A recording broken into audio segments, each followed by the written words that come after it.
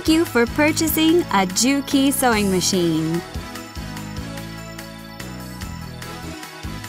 This computer sewing machine provides high stitch quality and has many user-friendly functions. We hope this DVD will be helpful for you to enjoy your sewing. Now, let's show you how to operate this machine.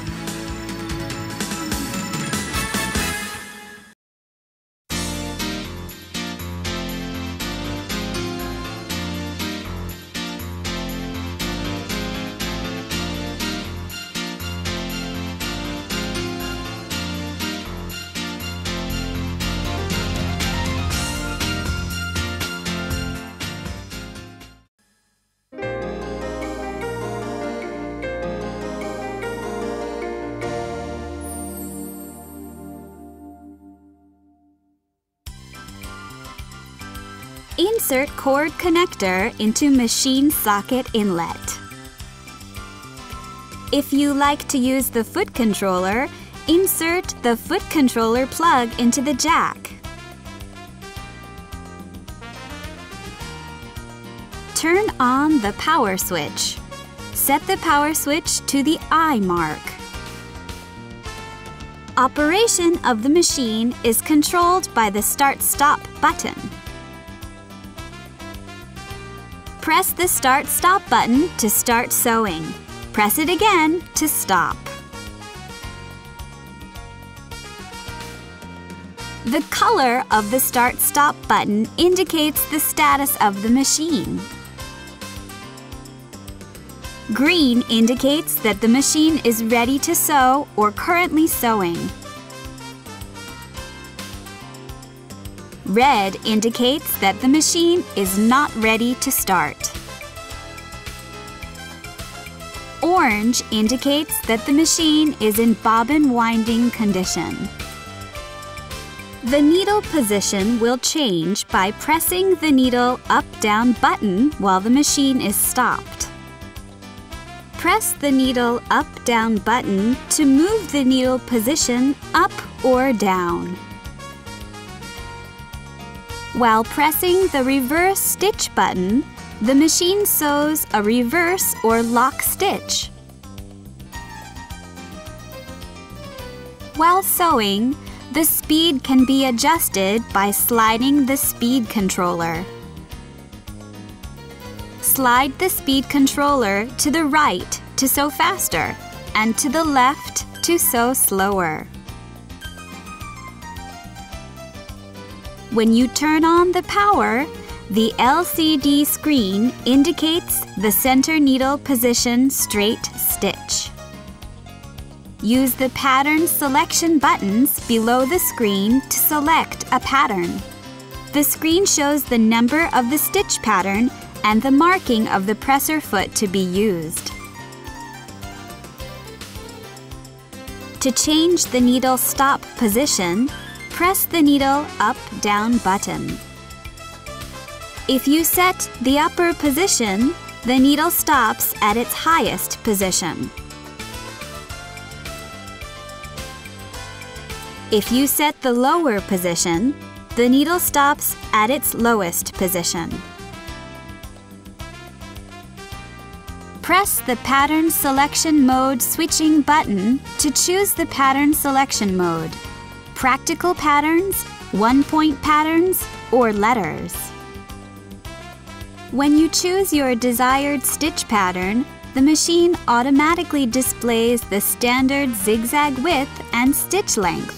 To adjust these settings manually, use the zigzag width and stitch length adjustment buttons located below the screen.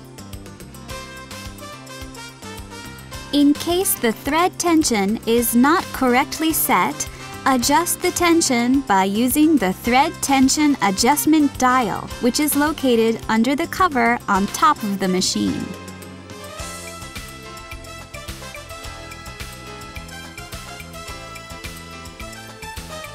For free motion sewing or attaching buttons, remove the auxiliary bed and move the drop feed knob to the right side. to lower the feed dog. Turn the power switch off before replacing the presser foot. Raise the presser foot. Press the presser foot releasing button to remove the presser foot. To attach the new presser foot, align the pin on the presser foot and the groove on the presser foot holder. Carefully lower the presser foot holder with the presser foot lever. For free arm sewing, remove the auxiliary bed. As you can see, the accessories are neatly stored in the auxiliary bed.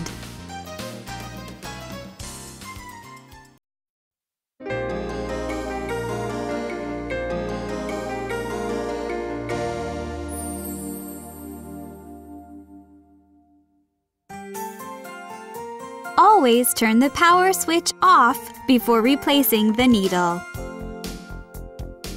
Use a regular household sewing machine needle. Turn the hand wheel towards you until the needle comes to the highest position and lower the presser foot. Then, turn the needle set screw and remove the needle. Hold the needle with its flat part facing away from you and insert it fully until it touches the stopper pin. Then securely tighten the needle set screw.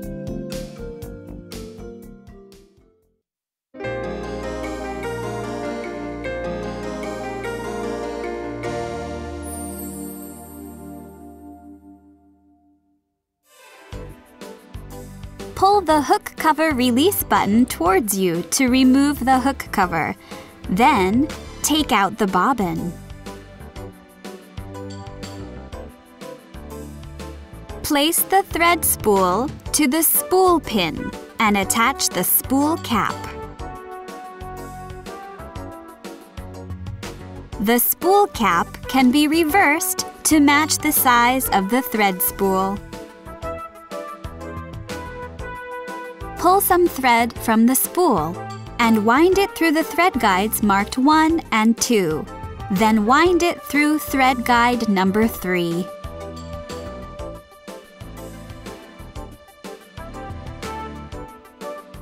Pull the thread through the hole in the bobbin from the inside out. Place the bobbin on the bobbin winding shaft. Press the bobbin winding regulator towards the bobbin. The start-stop button will turn orange. Hold the end of the thread. Press the start-stop button to wind the bobbin thread.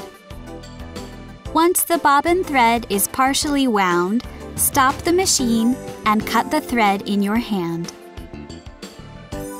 Restart the machine and continue winding until you have enough thread.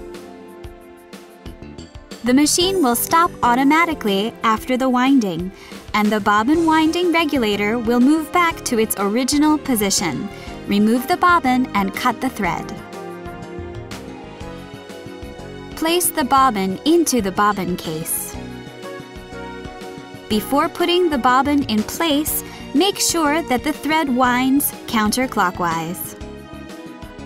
Feed the thread through grooves A and B on the front side, then pull the thread towards the back. Finally, close the hook cover. Bobbin setting is complete now.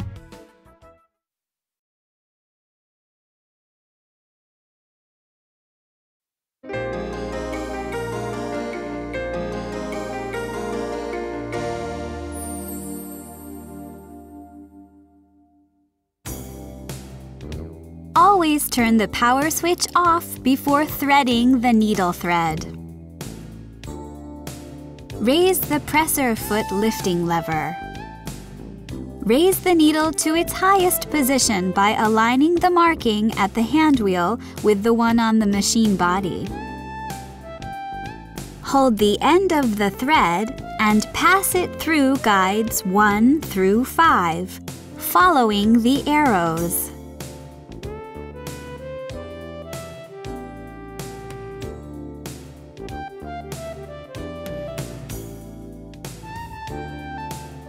When you come to the guide on the needle bar, pass the thread from the right side.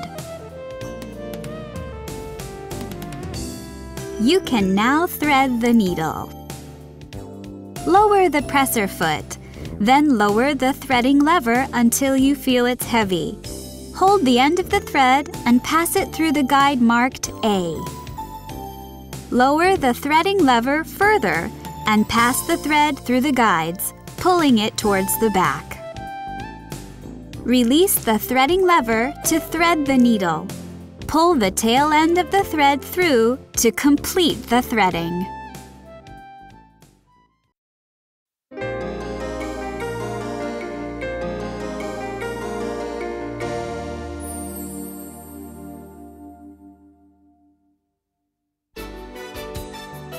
Use the standard presser foot A for straight stitch.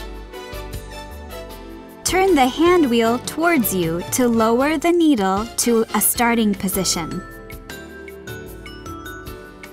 Lower the presser foot and press the Start-Stop button to begin sewing.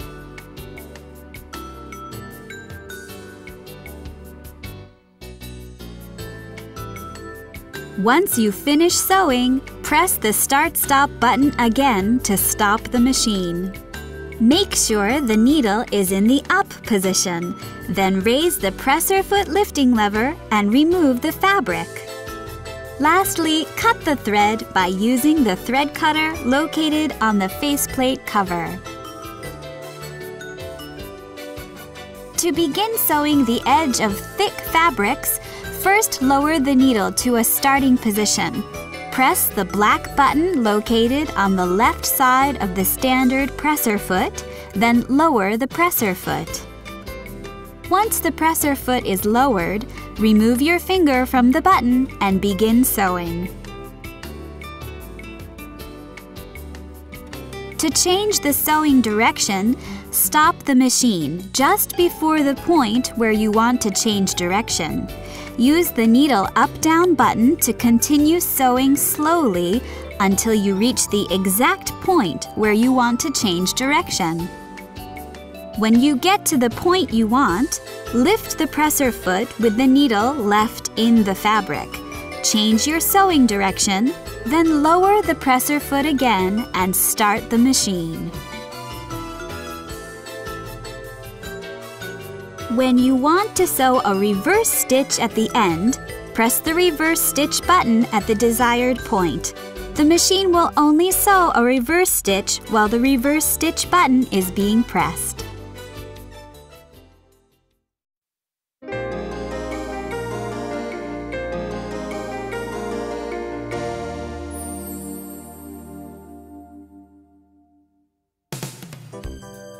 The machine can automatically sew a lock stitch at the beginning and end of sewing. We'll use a straight stitch as an example. Press the automatic lock stitch button. Press the button again and it will disable the automatic lock stitch feature. Once you have selected automatic lock stitching and thread trimming feature, position your fabric at the point where you want to begin sewing. Then press the Start-Stop button. The machine will sew a few reverse stitches before starting to sew. If you want to stop sewing partway through, press the Start-Stop button. When you are finished sewing completely, press the reverse stitch button. The machine will sew a few reverse stitches and then stop automatically. You can change the needle position of straight stitch by using the zigzag width adjusting buttons located below the LCD screen. Press the up arrow to move the needle to the right and the down arrow to move the needle to the left. You can also change the length of the stitch by using the stitch length adjusting buttons under the screen. Press the up arrow for a longer stitch and the down arrow for a shorter stitch.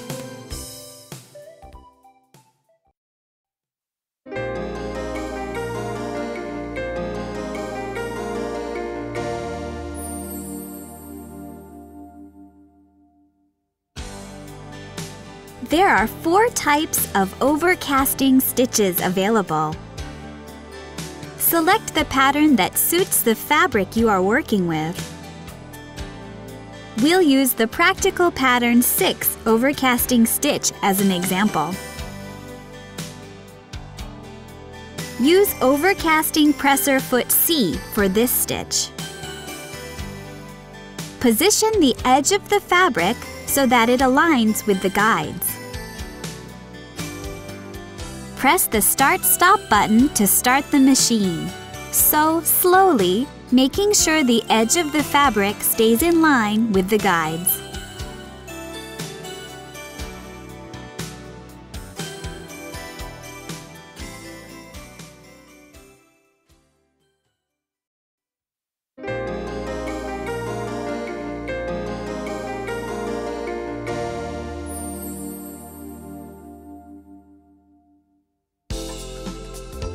The machine comes with 8 patterns that can be used for buttonholes. Select your desired buttonhole. We'll use the standard buttonhole pattern as an example.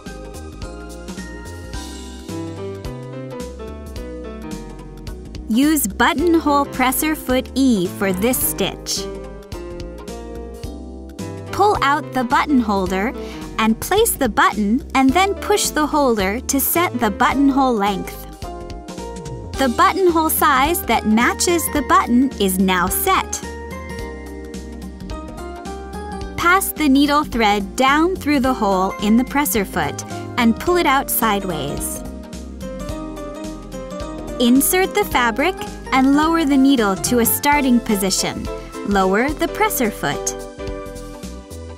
Lower the buttonhole lever until it stops. If the lever has been set correctly, the icon on the screen will disappear. Make sure the icon has disappeared and then begin sewing. When the buttonhole stitch is finished, the machine will sew a lock stitch and stop automatically. Once the machine stops, raise the needle and cut the thread. Use the ripper to open the buttonhole.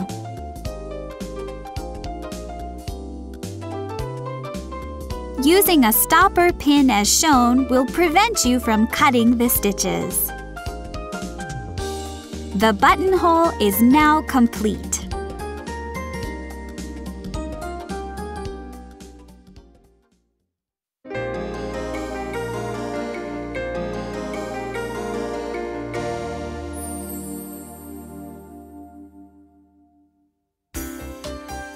Your machine has a wide variety of stitch patterns. We'll use a scallop stitch as an example. Use manual buttonhole presser foot I for this stitch. For this stitch, use 1-point pattern number 30. When you sew a scallop stitch, it is important to leave a little extra room at the edge of the fabric. This will prevent the stitch from running off the edge.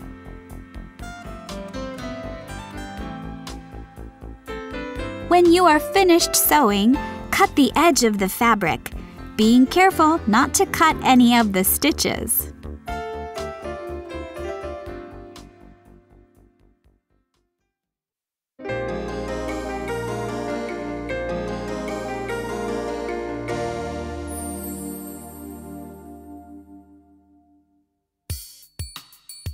Your machine can sew both letters and numbers. Use manual buttonhole presser foot I for this stitch. Select the numbers of the letters you want to use. If you press the memory button after you've selected, the machine will save your patterns.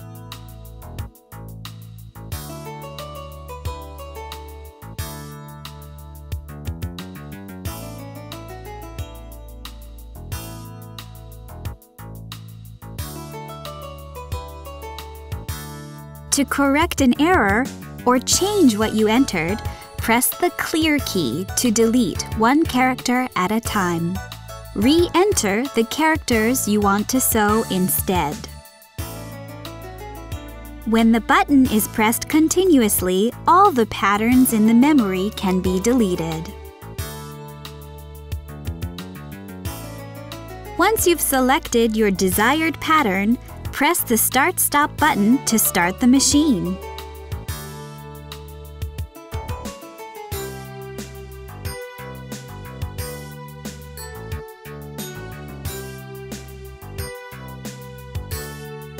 Finish sewing and cut the thread. Your letters are now complete.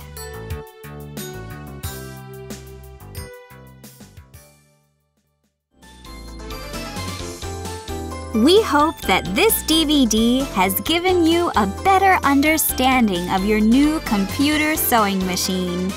If you have any further questions, please refer to your instruction manual. We hope you will enjoy your sewing!